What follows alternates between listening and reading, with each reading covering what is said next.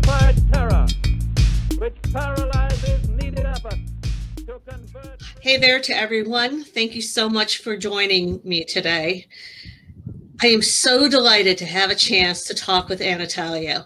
I am excited about the work he's been doing.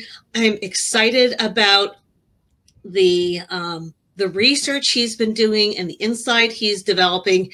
And I really think that what we're going to learn and talk about today is so unbelievably crucial, not just for this moment that we're in right now with the coronavirus pandemic, et cetera, et cetera. I'm so glad somebody else has trucks in the background. I did a Facebook Live the other day where the recycling truck literally showed up, and I think like its brakes are shot or something, and it's like running through my neighborhood making all sorts of noise. So it is what it is. Anatalio, this is completely wonderful, but as a human living in Southern Ohio on a gray, rainy day, what the heck is the story with where you are? Because it is gorgeous. Looks may be a little bit deceiving. It is, in fairness, it is gorgeous. However, I had to make I had to improvise this morning.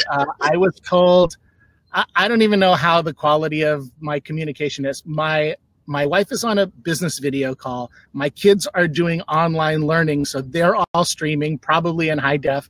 I don't know what the bandwidth is I have available to me, but I got kicked out of where I needed to be because I gave it up for my kids. So I am actually on the roof of my house right now. And frankly, you know, I haven't worn a collared shirt. I thought this would be special. I haven't worn a collared shirt in a month, but I need this jacket on because it's cold. Now it'll get warmer. It's California. In the afternoon, it'll be warmer. I'm freezing right now, and I'm on the roof. You can see that's actually there. That is my roof, and you can't quite see, but over there is my chimney. This is certainly one of the most dangerous interviews I have ever done in my life. I'm literally on the edge. If I move my chair back even just a little bit, let me see if I move my chair back a little bit. No, please. No, just and scene. No, no, but I kid you not. I am inches away from this being my last interview. Please tell me that you're on something that's flat. Ish? I'll tell you if that's what you want me to tell you. All right. And I forgot one thing. Wait, just keep talking. I can hear you. Oh my God. Okay, if you jump, I'm like canceling this right now. This is so I set all of this up, and my son came out here and he said, "Dad, you're dumb." Which, in fairness, may be true. Anyway, we shouldn't talk about this. Is I think just all part of the new normal. So we improvise and we do the best we can with the current situation. Oh my gosh! All right. So off we go. Anatalio, you win the internet today. All right, that. I don't even know how to go on from that. Dad. He's never said, "Dad, you're dumb" before, though, right? Like he's never had to say that. Well, and my wife told me, please don't fall off the roof. So anyway, I'm on your wife's side this time. Let's talk economic development. Okay, you're not allowed to move. Capiche? Okay. All right. So, you know, we have had some great conversations over time. I've always incredibly loved your insight and your just your ability to kind of understand the undercurrents of what's going on. And I thought it would be great if we talked today, particularly starting with where we are now, because, you know, we are where we are now, our, you know, new normal, quote unquote, which for most of us does not involve sitting on the roof of our house. God willing. Oh, look, he can even take a drink while he's up there. It's this is all kinds of impressive. So we want to talk about the present situation and kind of the very accelerated change that's going on, particularly for folks who work with organizations that address economic development in whatever manner that they do. But we also want to talk about it as an indicator, as a component, as a continuation with where we're probably going post-pandemic.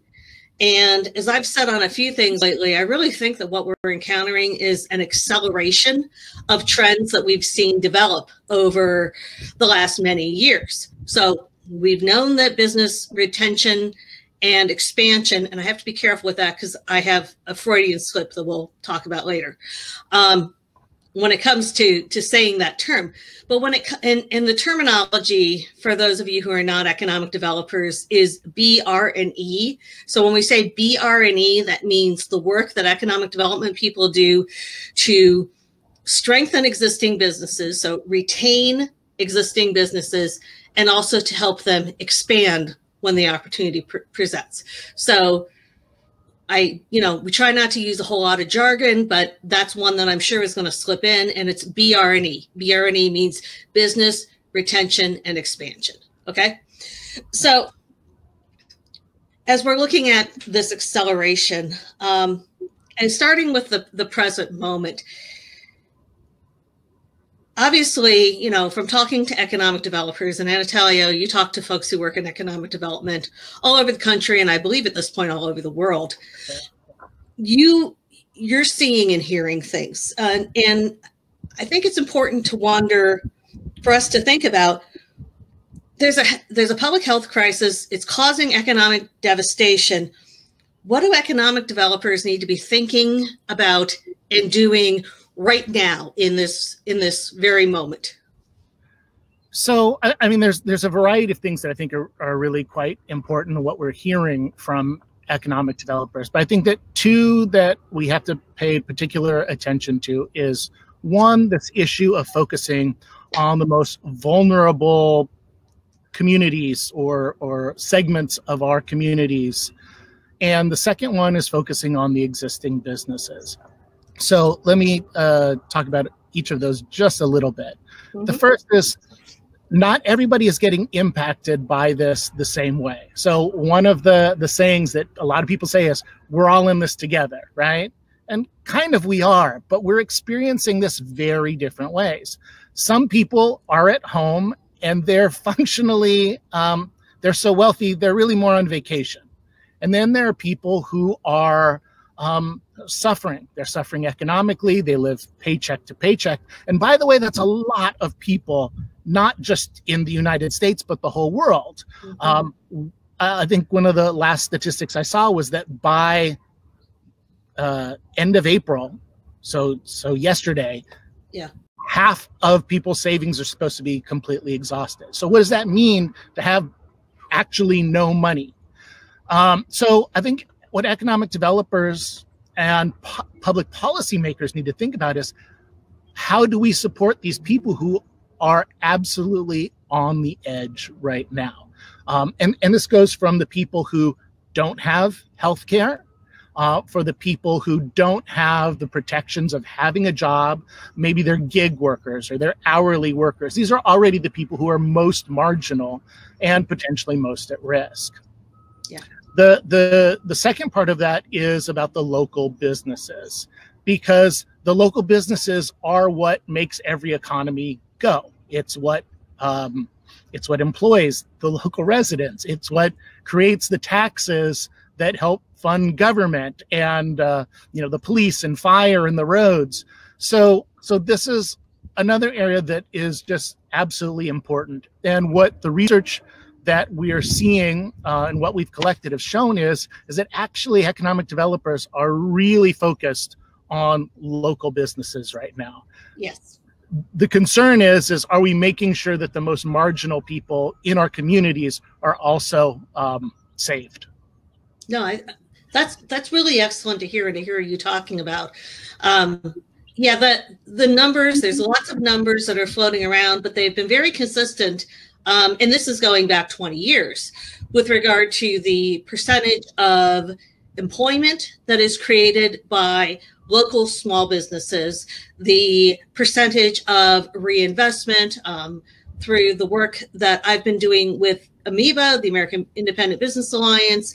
There's exhaustive information in that with that organization talking about the local multiplier effect. So all of this stuff, really, to an extent, we knew all of this, but we haven't really put it into practice. And I really hugely appreciated bringing, the individuals, the humans who are most at risk into the conversation here, and not saying, oh, that's somebody else's problem, which so often is what people in economic development, sometimes we have a tendency to want to kind of segment that's somebody else's job to take care of that.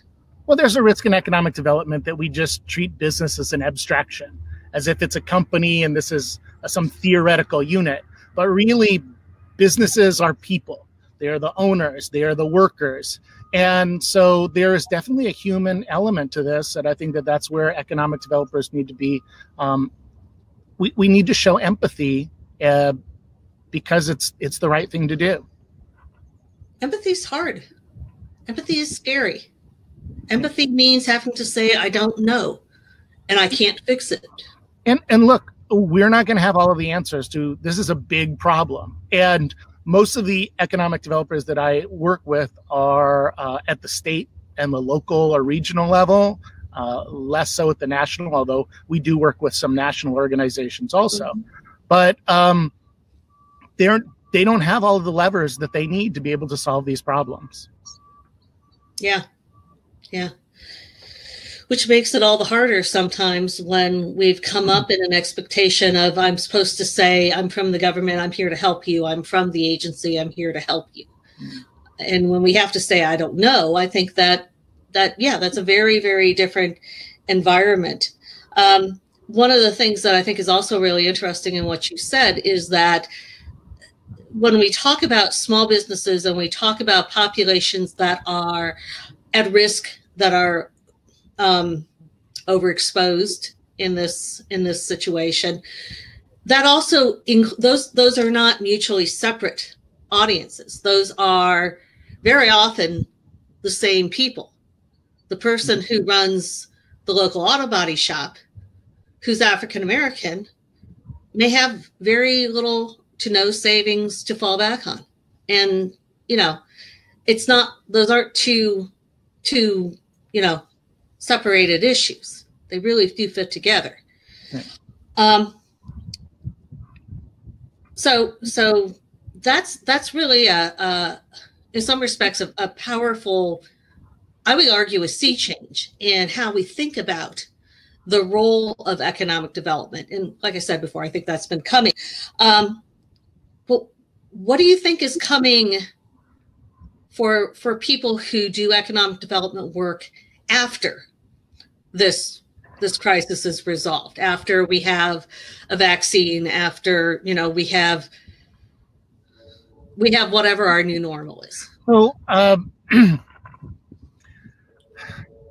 so some odd and very unintuitive things happen during recession. Like all the economists are saying we're going to have a recession if we're not already in a recession, just that the data isn't there to yet show it. So the issue of creating jobs or jobs in general is going to be very, very difficult. So, and I think a big trend is going to be automation. Why is this going to happen? Because it's a little bit counterintuitive, because you would think, okay, there's very high unemployment, so there's going to be it'll decrease wages, right? So why would you go to automation if the cost of labor is now cheaper, right? That's intuitive. But what actually happens is that for the businesses, their revenue goes down so quickly that the relative cost of labor, right? Because they used to have this much, so it was a smaller portion. But if it decreases, the relative cost of labor is now much higher. So what does that mean? That means actually in economic bad times, businesses are going to double down. They're going to really focus in on automation. So, and the data shows this from the last 3 recessions. And so it's not the first thing that you think will happen, but every time that we've come out of recession, there's been a big focus on automation, whether it's software or robots or whatever that situation is. And who gets hurt by this, who the people are who lose the jobs is very clear. It is the most marginal groups. It is the people whose jobs are most easily automated. And so these are some of the people who have lower incomes, less education levels. But for people who think that they're going to be able to save their job or their industry is going to be protected because they have a college degree, that's not the case. This, I think, it's just becoming wider and wider in terms of who are impacted. So for economic developers or investment promotion agencies who are measured on this metric of job creation, they're also going to be in a very difficult position, because how do you create jobs in a situation where automation is so powerful? Kind of related to that issue is this issue of there's this decoupling of GDP from jobs. Like GDP keeps going up, right? But the jobs that but the jobs aren't necessarily, like, you can just get so much more productivity, either out of a person or a person that's aided by software or robot or whatever the case is. So those things are, you can have an economic recovery, and I will kind of say that as loosely, because again, the question is recovery for who, right? So you can have increase of productivity without the increase of people. And this is when, if you actually drill down into the data, you look and you go, gosh, there's all these metros that over the last few years or last couple of decades have had so much economic growth. But then you look at, well, what was the actual impact of all of this growth on median wages or average wages? And there hasn't been an increase. In fact, some of the most economically robust places in terms of output, economic output, incomes have gone down. Yes. So I think that these trends are going to accelerate in ways that we as economic developers have to be prepared for. How would one prepare for that? I mean, that's a profound change. Do you have a sense of what being prepared for that looks like, possibly, at this point? And I know we're getting into, sort of crystal ball land here. Yeah. So I'll just give 3 quick answers. All of these actually I wrote a piece for FDI Intelligence magazine somewhat recently about this. And the short version is this. 1, there needs to be transitioning of work, and people need to be reskilled. So that's the first thing. The second is that regions, economic regions, cities, whatever the areas that you serve as an economic developer, they need to be on the winning side of the tech transition. And, and the question is, can everybody be a winner?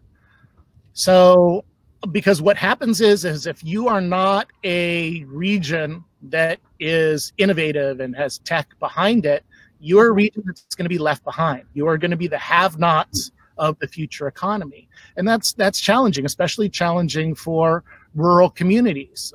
If you're a rural community and you don't have access to broadband, it's not a good future.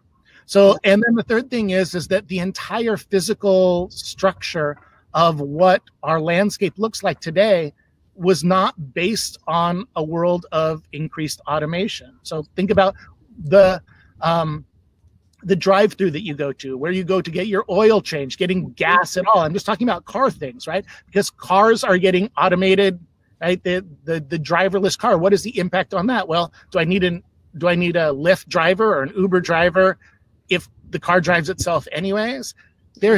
These all have significant impacts. So city planners and economic developers have to get together, because the physical landscape itself has to change. That's fascinating. And, both you and I have academic backgrounds in urban planning and work experience in economic development. So it's always fascinating to talk to folks who tie those pieces together. That doesn't actually always happen. And in fact, I'll just mention this because you particularly might be interested in Anatalio, and maybe other folks will. Ohio Economic Development Association and the Ohio chapter of the American Planning Association are actually preparing a one-day summit that will be in person if possible, will be virtual otherwise. That'll be this fall, and it'll be the first time in that state's history, at least, that anybody can remember. And, some of us are old enough, we ought to remember this stuff, where those two entities will actually be talking directly to each other. And yeah, that's, as people who've had feet in both of those areas, that so often doesn't happen in that understanding of the context. So you mentioned the writing that you've done for FDI, and your writing, when you post on, whether it's on LinkedIn, it's on FDI, it's on a variety of other sources, you're always very insightful, and you always have a very deep grounding in data, in both practical data, and it's all practical, but in quantitative data and in case studies. Don't move, you're scaring me. Okay. So you put out a new white paper. I believe it hit the streets yesterday, if I got that correctly. And I was privileged to get an advanced copy and went through it pretty carefully. And it's completely just jammed to the gills with really good information. And it covers the gamut of issues associated, that some of what we've talked about and some of what I think we're probably going to talk about as we get a little more brass tacks here in the next few minutes. Well, can you give folks an overview of that white paper, what the purpose of it is, and kind of what your key findings, or what surprised you, or what you thought was particularly insightful coming out of that? So there were two things that we wanted to do with the white paper. And for anybody who's interested, you can download it for free at SizeUp.com. So the first thing is that we just wanted to understand what's going on. Because if somebody asks me, Anatalio, that you're in contact, I talk to a lot of economic developers. I work with a lot of them. I have a lot of friends all around, not just the US, but around the world. But if you ask me, it's just going to be my opinion. And so what I'd rather do is I'd rather learn from economic developers what they're experiencing so that we can all see what's happening to our profession. So that was the first thing, is we just wanted to know what's happening. The second issue is that I've been hearing so many economic developers saying, well, what can we do? How can we solve this? And there's a lot of smart things that economic developers and businesses are doing to respond to better save companies, jobs, and the economies of communities. So what we have 10 really interesting case studies of what can be done by economic development. Yes. So in addition to the case studies, there's a survey, and I just want to touch on the survey before we talk about the case studies. And I went and grabbed my, somewhat environmentally responsible print in black and white, but I did print it because I'm old.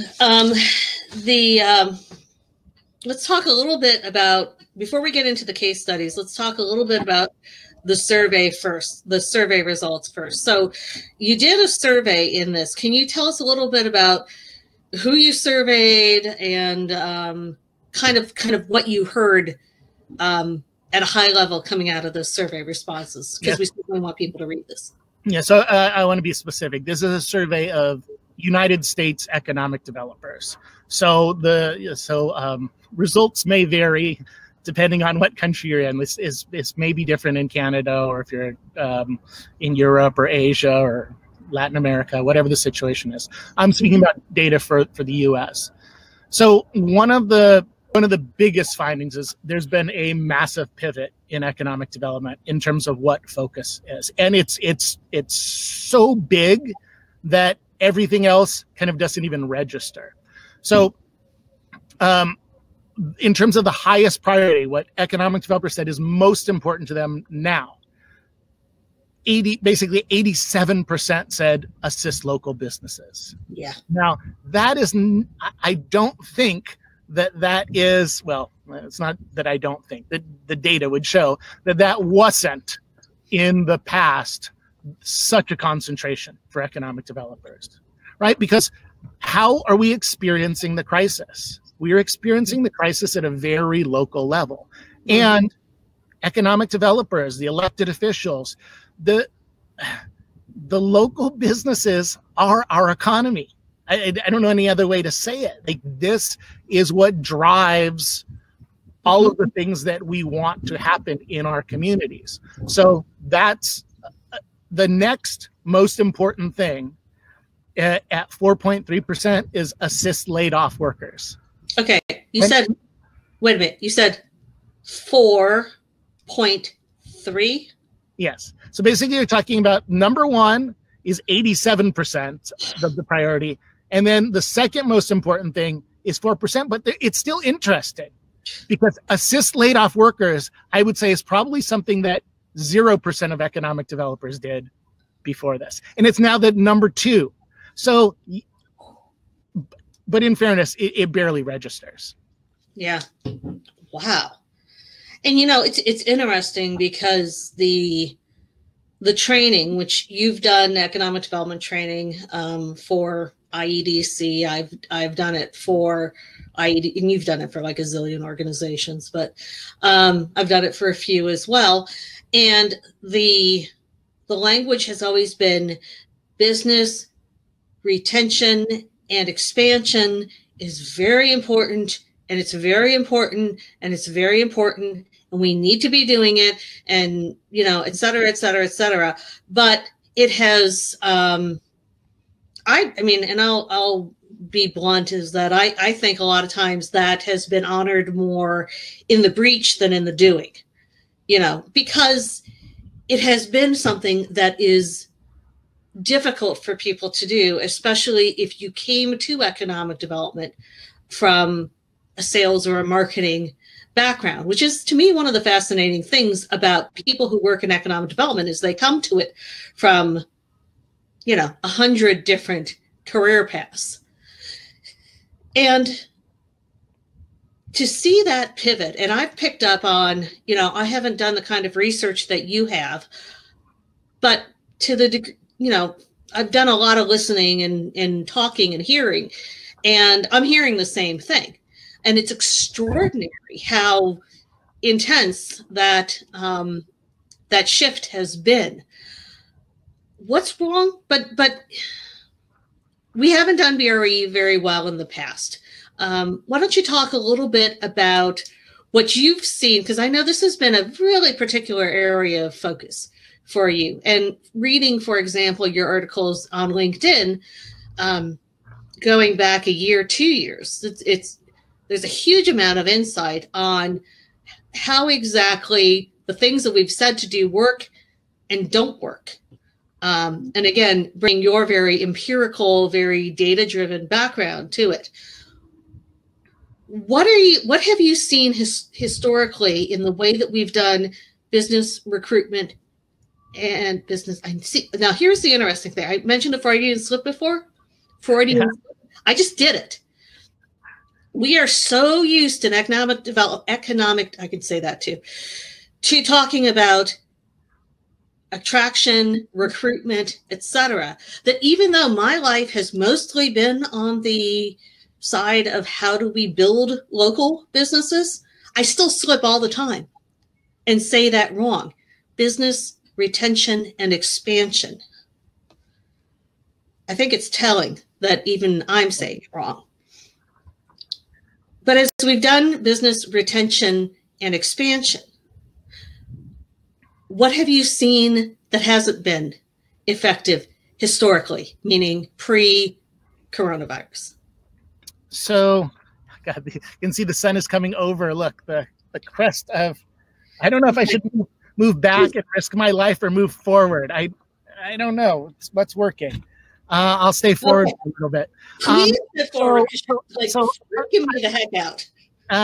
So look, how you had your, whatever you call your Freudian slip or whatever, it's a longer conversation, which is not for right now, but there's a lot of inertia and there is tradition in the profession. And I think that we just always have to question tradition to see if it makes sense for what we need right now. So my background, I worked in local economic development. I did business attraction. I also did business retention and expansion. I did Main Street programs. I did redevelopment, all of these types of things. I did downtowns. And one of the things that I experienced, and I imagine a lot of people who work in BR&E work experiences, is that there aren't all of the levers that we would like to really be able to be helpful. And I used to go out I would do the tradition, because this is what I was told when I came into the profession. Sorry, I just have to move this table or I am going to either, I know there's a risk. There's always a risk. I just don't want to be a witness. If I move forward, that I at least avoid skin cancer. So I'd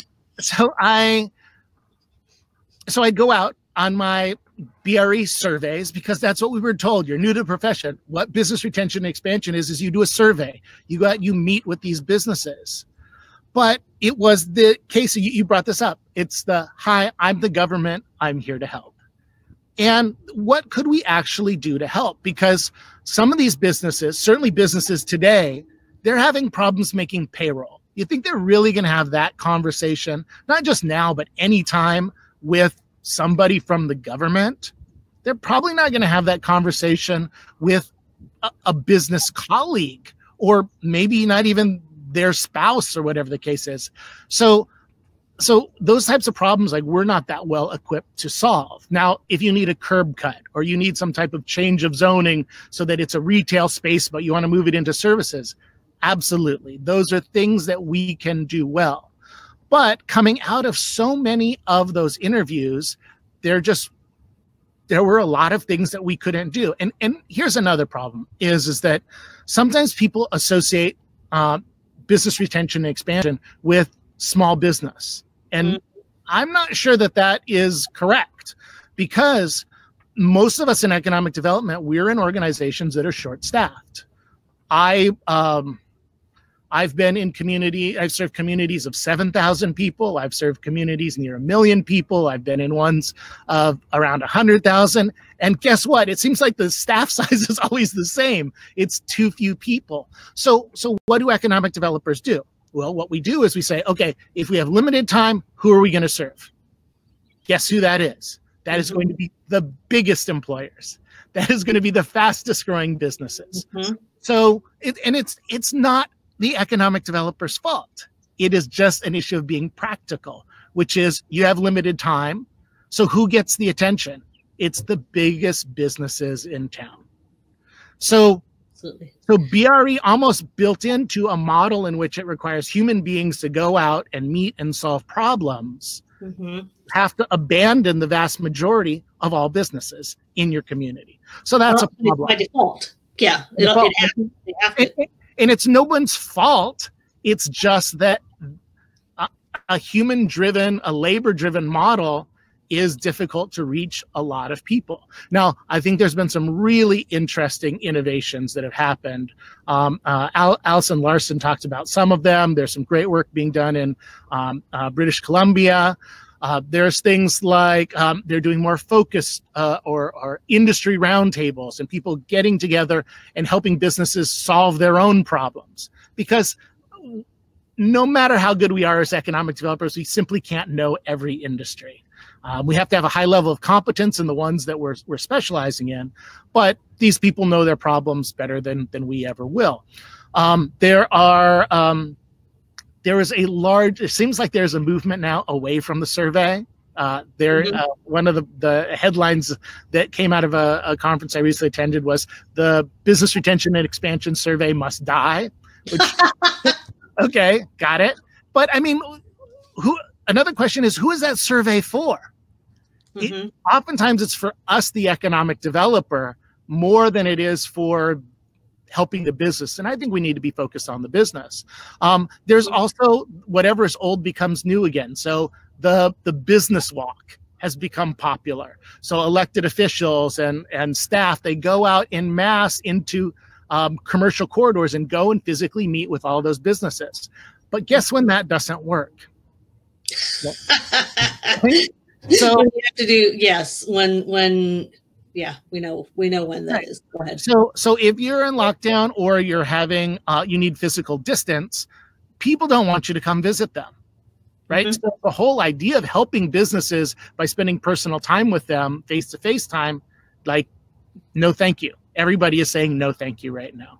Yeah. So all of these things are the trends. I see some innovation happening, but there's still inertia in this, and it's because so it's a longer conversation, but a lot of the education about how to do economic development is incredibly outdated. A lot of education in economic development really should be called the history of economic development and not the present of economic development. I like that. Amen. And that would be an interesting conversation for another day. Yeah. But you've actually had a role in helping to build the future of economic development, what I really think needs to be the future of economic development. And it's the reason why I think it fills that role is for one of several reasons, is that it changes that dynamic from, I'm from the government, I'm here to help you, I can't really do all that much, and I want you to spend your time telling me stuff so that I can go back and do my job, which is kind of been a big piece of what's been happening previously. And what I love, and I've been a huge SizeUp fan for since it came out, I think. I've actually used it for corridor marketing studies and sort of business retention strategies and a lot of these kind of things. And what I love about it is that it is granular data to that small business size that, even if you doubled your staff, you couldn't reach, that we now realize more than ever how important they are. And it gives them something that they can very practically use, they meaning the business owners. So you're not just taking and hoping that you can do something, but you're actually giving them something of value. So I want to make sure that we describe SizeUp. I will have links to SizeUp in the materials, but I really want to spend the time we have remaining getting deep into, or as deep as we can, into how SizeUp helps to address many of the challenges that we've just talked about. So SizeUp, excuse me. So SizeUp comes actually from some of the learnings that I had when I was doing local economic development and going out and meeting with businesses and doing BR&E interviews. And I just realized, how was I going to get to meet if there were, and there were many more, there were thousands of businesses in some of the communities that I serve. How could I get to all of these people? It is just not possible. And it's not my fault. It's not any economic developer's fault. It's just not possible. And how could I provide them insights or tell them something new? And it was an idea that I sat on for a long time, and I had a very nice distraction, which is along the way, I invented another company. I started a company, which I grew, and which now the software with JS planning is, the software is everywhere. But then a special moment happened, which is when cloud computing happened. You could distribute information and services through the internet, and big data became something that was more accessible. So what SizeUp does is it helps economic development organizations better serve their local small and medium-sized businesses with market research and business intelligence that these businesses would never have access to. This is the type of information that, if I'm a small business, let's say I'm a big business. Let's say that I'm Microsoft or I am Caterpillar or something. I'm going to go hire KPMG or Deloitte or McKinsey or somebody like that to do research for me. But if I'm in a small business, even if they had access to the raw data to make smarter decisions, how would they make sense of it? Well, what SizeUp does is it is both industry specific and hyper local, so that whatever type of business you are, pretty much, if you're any normal type of business, and wherever you are in the country, you can get information and insights about your business. So what we're trying to do is, in an automated way, using algorithms and big data and distributing it through the internet, is give insights to businesses to tell them things they don't even know about their own business. So before I tell you that, I'm going to move again because the sun is creeping up on me. You are determined to give me a heart attack here. But I'm moving in the right direction. I'm moving away from the ledge. But look, it is pretty good. I at least get to see what's behind me. That's the bay. Is that San Francisco Bay? San Francisco Bay. It is pretty. It is gorgeous. Yeah. So what does SizeUp do? So there are some specific tools of SizeUp. The first is it provides market and research about a specific industry. So how is my business doing? So benchmarking my performance. Now, would businesses like to know how they perform versus, so if I'm the local architecture firm, would I like to know how I'm performing versus others? That's important. I'd just like to know. Am I bigger? Am I smaller? Am I in an industry that is growing, or am I in an industry that's declining? Because I would make different decisions about the future if I am in an industry that I don't even know is declining. Mm-hmm. I would still want to be able to make those decisions. Or am I paying my employees a competitive wage? Or am I overpaying? All of these types of things are answers that they can get in SizeUp.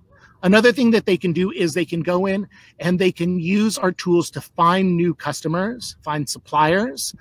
If they find them locally, well, that's great for economic development because of the economic multipliers of doing business and keeping the dollars in the region. Also, they can optimize their advertising. The businesses can, because small businesses, many businesses know that they need to do marketing and advertising, but they don't know how to do it.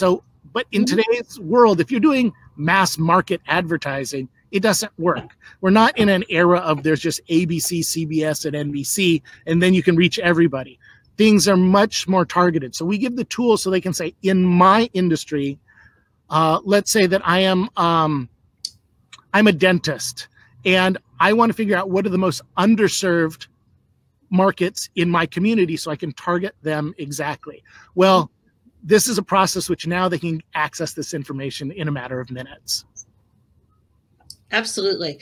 And what they and if we didn't have you, in a precarious situation, we might do a live demo. Maybe we can do that another day. Because I think people, once they get their hands on it and they really use it, then you say, oh my God, how did I do it before this? Yeah. Because I'm sorry, go ahead. Yeah, the best technology feels like magic. And for what we're seeing with economic developers and with the businesses who are using this technology, it feels, I was actually giving a talk. We launched in Tucson, right? So there's been a lot of economic development organizations that right now, since they're so focused on small business, they're saying, we need SizeUp, we've got to do this. Tucson was kind of in the process already, but they launched and there was a business on there and they just couldn't believe, they're like, this is too good to be true, but it's not, because you can do these types of things today because of big data, because of supercomputing, and there's so much information that's out there. Why don't you unpack a little bit what you mean by big data? Because that's a term that folks use a lot of times, and people who don't touch tech don't really know much about it, except that it sounds kind of big and creepy. And they may not really understand how powerful that can be. So there's lots of different levels of big data. Big data can go from medium big to really big. So in this case, I think for people who are not so new to it, or who are new to it, they can think about big data as there's lots of different data sets. Some are structured, meaning they're like in columns and rows. Some is unstructured. But there are ways to go out and get this data, normalize it, make it readable by computers, and start to find insights. Basically, to find things that you couldn't do. And it's also becomes an issue of getting insights that humans could never figure out, just because there's just too many computations. I would say that, SizeUp, we're in the medium big data. So we're not dealing with like every single financial transaction, or we're not all of those things. But yeah, we are dealing with financial transactions. We're dealing with revenue. We're dealing with issues related to payroll. So all of that information, what we're doing with SizeUp was we're bringing all these data sets together in one place and presenting it in a way that even the most unsophisticated business can make sense of. Excellent. And just to kind of visualize that or kind of make that even more concrete, as you said, if you're an architect and you know that you're bringing in 100,000 in gross revenue per year, what SizeUp allows you to do is to look at all of the architecture firms or hairdressers or auto body shops or whatever your industry is within your region, whatever you define as your trade area, and see that every other hair salon, or the benchmark, the average, the mean of hair, I don't know if it's a mean or a median, but the kind of the average of the hair salons in your region are making twice as much revenue as you are. That might indicate to you that you have an untapped opportunity, at which point you can look at the marketing, the demographics of the area, and start asking yourself more intelligent questions about that can guide you to more intelligent action. Mm-hmm. Right. So to be clear, SizeUp is industry specific and hyperlocal. We're not talking about general categories like manufacturing or wholesale. We're talking about, you are a dentist, or you are a pizza restaurant, or you are a manufacturer of flour. I mean, I don't know. There's just so many industries in there, right? So it is industry specific, but it's also hyperlocal. Because if I'm an engineering firm, or in Memphis, or I am in let's say Sacramento, that may be very different. And what I want to do is understand what's going on in my area. I want to know what is happening nationally. I want to know what's happening in the state, but I also want to be as local as possible, because comparing Huntsville, Alabama, or Memphis, Tennessee, to Sacramento, to New York, to Miami, these are just different economies. So I want to know what's going on relative to my situation. The other thing is it's hyper local, and we're talking about counties or cities or regions, but no, what I'm saying is we're looking at the data at the neighborhood level. So what does this mean? It's so especially if you're in a larger city. So if you're Columbus, Ohio, or you are, I'm just trying to think of, obviously there's a lot of large cities, or you're Dallas, right? Really a big city. What's happening on the north, south, east, and west side of towns, these are different markets. So we try to be very specific and give insights that are relative to where the businesses are. Yeah. And the extraordinary thing that you see is that you know, this is, as you said, coming down to the neighborhood level, which again, the part of the reason why I started using it in my work with local communities. I actually, SizeUp was a core component of an economic, a market study that I did for a very disadvantaged community in Cincinnati. For people who know Cincinnati, it's East Price Hill. And if you looked at any of this information for even the city of Cincinnati, it would have been irrelevant to this neighborhood because of the challenges this neighborhood faces. But by using SizeUp data, we were able to really get deeply into what is it that matters, that works, that is underrepresented, that is an opportunity in this place. And this is an opportunity for economic, there's an opportunity for economic developers and businesses to enter into the way that modern business is happening. If you are a successful big business, you're making data-driven decisions. Like, because the cost of not doing that is too high, the risk and failure is potentially far too high. So, and here's the thing, it gets to this issue of scale. With software, with SizeUp, you as an economic developer, you actually can provide services to all of your businesses and at the times that they need.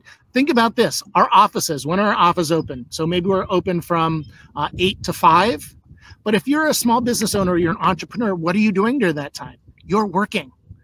Maybe you don't have time to go down to the economic development office or meet with the score advisor or go to the SBDC because you're doing work. Well, when you provide online services, now these businesses can get this information at their schedule, which means they can do it in the evenings or the mornings or the weekends. And it's completely scalable because guess what? Servers don't get tired. If you need more computing, you just add more computing, which is something you can't do with economic developers. And I do want to point out that this is additive. This is complementary. This is not that SizeUp is business retention and expansion. It is a component of a series of economic development services that more and more communities are adding. And why? Because it's just, it works. The economics work, the value, and everybody. There is no elected official saying, "Oh, small business doesn't matter," right? So puppies and kittens, yes. Right. So what's happening is that, you know, this is a way for economic development organizations to show, hey, we're doing things for our local businesses, and for the elected officials to point to it and say, hey, we're providing you market research that if you went and you tried to get this would cost you, you know, $50,000, $100,000, but we're giving it to you for free. Yeah, it addresses so many of the, and I sound like I'm shilling, and I'm not. I don't have any you know, paid relationship here. There's no check crossing my plate as a result of this. Sorry, Della. Sorry, there's no check coming for it, but I appreciate your fond words for SizeUp. No, and you know, like I said, I've been a fan and a user for a while. You're having to hunch closer and closer, and we're coming up on an hour. So I want to give you a chance to kind of have some last words and prevent your skin cancer from developing. And okay. You know, people with my complexion, you know, I got some sun. Why not? Yeah, like, you know, why live in California and not get sun? It does seem stupid to me, but you know, hey, I've been in Ohio for a long time. So the last thing I wanted to I just want to end on this note. A lot of the things that we've talked about, kind of everything from the implementation of new strategies to rethinking how success is defined, a lot of that comes down to questions fundamentally of leadership, of who is doing the work, who is making the decision to move what we would hope to be in a forwardly prudent, that's like the worst phrase I think I ever came up with, but to move in a forward direction. So as we finish up here, and tell me anything else you want to, but what do you think economic development leadership looks like in this context? So as the coronavirus pandemic started, I was talking, I talked to a number of economic developers, and there were some who were basically taking a position of, ooh, this is rough. I guess we're going to really have to wait this out. And I thought, I don't think so. I don't think we can. This might be in all of our lifetimes one of the most significant moments when we need economic developers. Our leadership is important at times like this. People are looking to us. Elected officials are looking to us. Our local constituents are looking to us for what do we do to address these issues.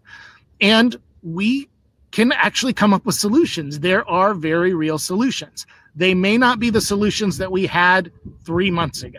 In fact, we're seeing, what are some of the trends? We need technology now, right? We need technology to do our work. We need technology to serve our clients. And also, who is our customer? Who is our customer in economic development? This is worth thinking about, because I think we just discovered the local businesses are our essential customer. When we talk about, right, essential is a new word that gets used a lot. The essential customer of economic development is our local business. And so we've moved in that direction. And why? Because leadership kind of demands that we address what matters most. I'll also say this, and I think this is important for every economic developer to think about, is and I know many economic developers may change the communities where they work or things like this, but you are going to be remembered for what you do during this period, personally and professionally. Your brand, the essence of what people may see about you as coming out of this is what you do today in this coronavirus pandemic, which is having just kind of the worst, it is empirically the worst economic situation we've seen, right? When we were writing, I wrote another white paper that, that's available on our website at SizeUp.com. And I was saying, well, geez, unemployment could get up to 10%. Like right now, we wish it was only at 10%. Mm-hmm. So this is just such a critical moment. And we as economic developers will be remembered by what we do. So we can't sit this out. There's no like, okay, we'll be on the sideline for this. No, we need to be on the front line of addressing these issues to help our communities survive. These businesses, these workers, like, this is real stuff, and we need to be part of the solution to help. So I think leadership and commitment to doing the right thing is really going to matter. All right. There's no words to add after that. So this is spectacular work. It is I think really, really important insight. And we haven't had any questions, so I don't feel like I'm, avoiding anybody online. These are always available live so that people can ask questions while we're at it. But I've been finding that, these conversations are people just want to listen. So, Anatalio, we are going to give you a chance. God willing, you can get off that roof safely. It's really crazy. It's warmer, at least. It's warmer. It's not warm anymore. You're like a lizard, self-regulating right now, right? In the sun. Very, very strange. But yes, we definitely want you to get down off of that roof safely. It has given you a glorious background, much better than my ground walls, and I'm so grateful for the time that you've been willing to spend with us. You always have the best insight. And then you take that and you build on. That's not true, but thank you for saying that. You have, okay, your insight sucks. God, Like, what the hell? Okay. I try to, you know, I just trying to share some of the things that I'm seeing. And also, I just think that we as a profession, we've got to push ourselves. We've got to be better. We've got to start doing new things. We've got to start trying new things. So one thing that I guess if I have a closing thought, it's that some of my friends try to help me with changing behaviors, like let's all exercise together, let's change the food that we're eating, things like that. And apparently it takes 21 days to change a habit. Well, we've been in this shelter in place, lockdown, work from home situation for over 21 days now. And that's a lot of economic developers that are in that situation. So what are the habits that we're going to change? What are the habits we've already created that there's no going back on? Actually, if you look at the white paper that we talked about, the national research, and again, for everybody, it's free. You can download it at SizeUp.com. Yep. One of the things that economic developers are realizing is there's a good chunk that are more efficient right now than they were before. So they've learned that they can produce better work by working from home. So are we going to go back to working in the office the same amount? Maybe not. But what are the other habits? I'm hoping one of the habits is we focus as we are now. We've learned what it is to serve our local and small businesses. So let's keep doing that. This is not a bad habit. This is a good habit. So we've learned how to do it. No matter what our specialty was in economic development, we've all had to learn, how do you serve local businesses? How do we all do BR&E? Let's just keep doing it. And we've all learned just how crucial that is, and that piece of the work is, to being a good economic developer, being an effective economic developer, and having an effective community. I love what you said a little bit ago, that you will be remembered for what you do now and in the coming months and years. And also what you don't do. Right. So, and I think the things that we need to do is we need to reinvent. I mean, the economy is getting reinvented. If economic development doesn't reinvent with it, then we start being not relevant. Yes.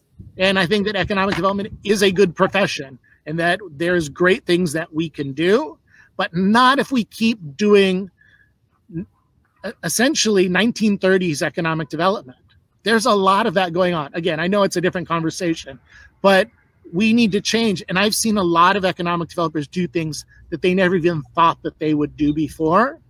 I think that's a reason that, you know, my phone is ringing and my inbox is getting more filled up, is because people are realizing they need technology. They need to support local businesses. What are the tools that are out there to do it? And so they like SizeUp. That's great. I'm happy.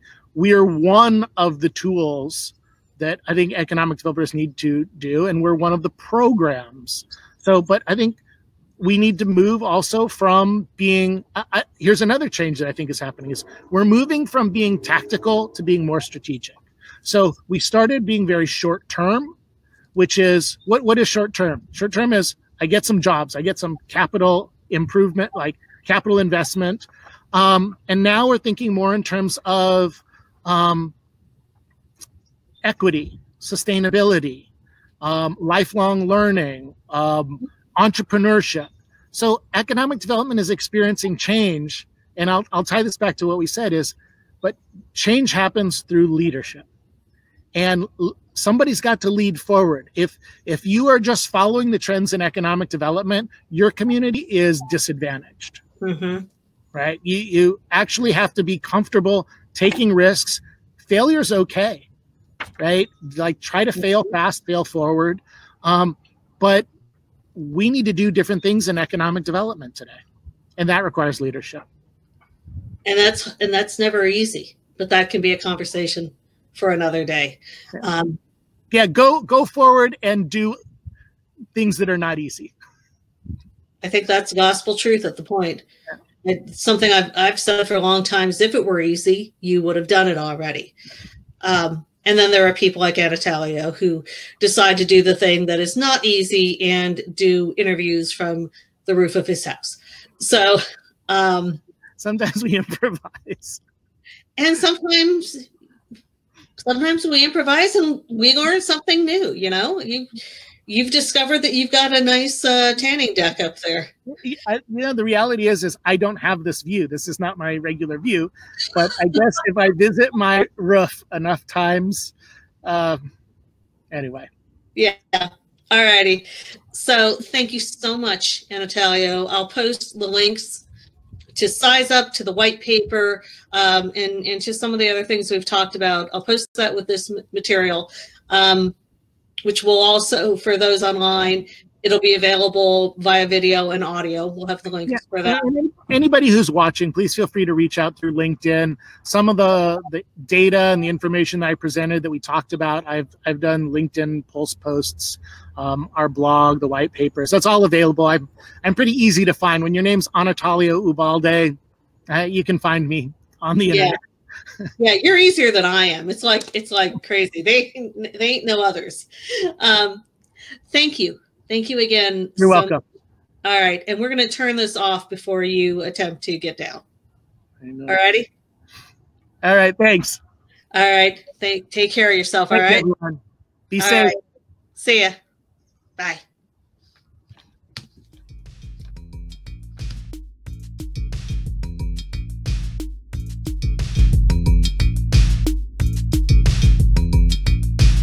It's preeminently the time to speak the truth frankly and boldly.